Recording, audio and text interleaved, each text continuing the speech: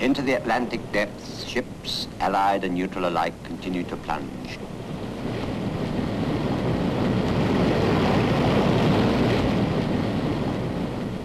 And finally, America reached the end of her patience.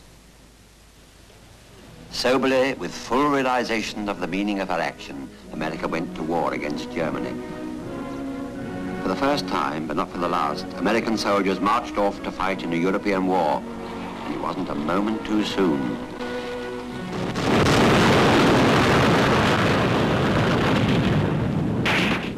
In the high Alps, the Italian forces were fighting and falling back before the heavy blows of the Austrians.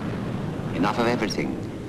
But when everything, every gun, every shell, every tin of food had to be manhandled up the slopes and under conditions like these, it was small wonder that sometimes even the bravest Italian soldier wavered. The Western Front wasn't the only place where a 2-to-1 chance was the soldier's lot.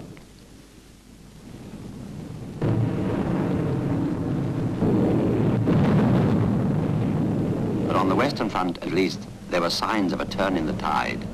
The new machines and pilots of the Royal Flying Corps had gone into action with encouraging results. With things on a more equal footing, the Allied airmen proved themselves as good as the German, and often better.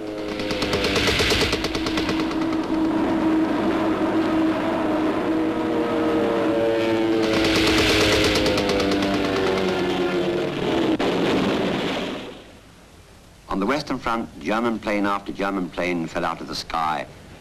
German pilots tasted the bitter cup of defeat.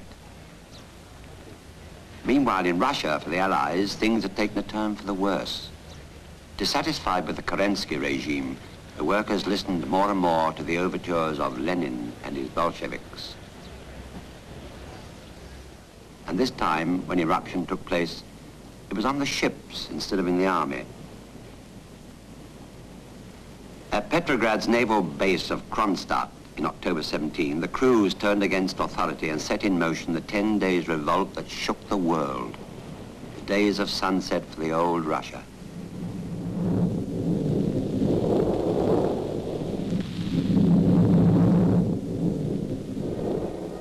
Protected by the fleet's guns, the workers in a night attack stormed the Winter Palace of Petrograd.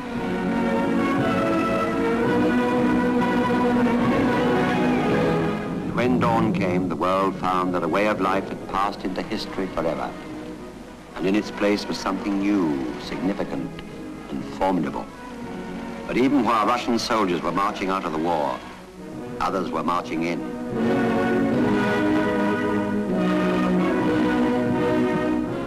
The American doughboy entered the struggle with all the zeal with which he enters into most things he thinks worth doing. He listened to the recruiting speeches, he signed up, and he drilled as though life itself depended upon him.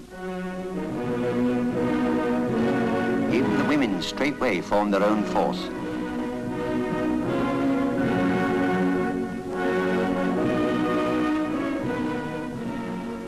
Believing right on their side, the Americans set about their task with all the drive of their pioneering forefathers, and with American efficiency and organization. Enough of everything went without saying. But before America's great power could be applied, the battle of the seas had to be won, the Atlantic, over which her troops would have to pass. Already the introduction of the convoy system had cut Allied losses to a fraction of what they had been a few months before.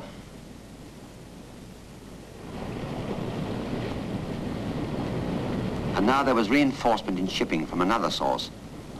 In American harbors, warships mounted guard over German ships caught by the declaration of war, tied up against American piers.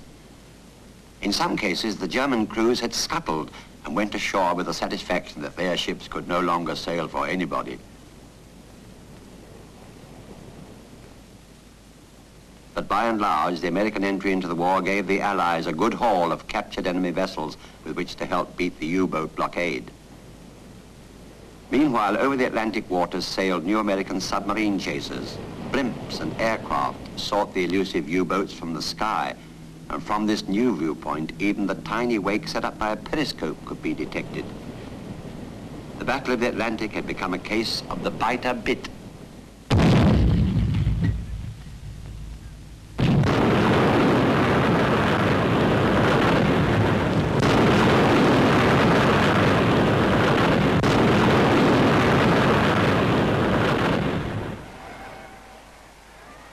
crowds at a French port cheered the arrival of General Pershing, the American commander-in-chief, the Germans could no longer boast that no American soldier would ever set foot on the soil of Europe. For now the first was setting foot, and so were thousands more of his fellow countrymen.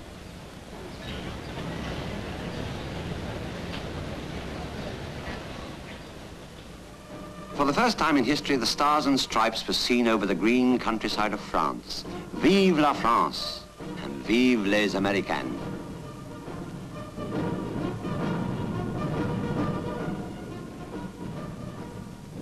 In the front lines, Tommy Atkins and his French amis drank a toast to their new ally and a quick end to the war. With the backing of a great industrial nation like the United States, enough of everything needed to win could now only be a question of time. Enough for tomorrow.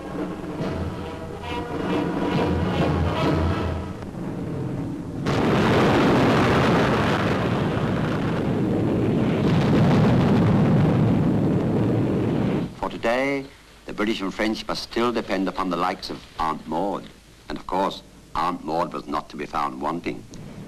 But now, too, build up must be the maxim. Not just enough to hold on, but enough to attack and overcome. Enough for victory, to put the world right once and for all. To put the world right.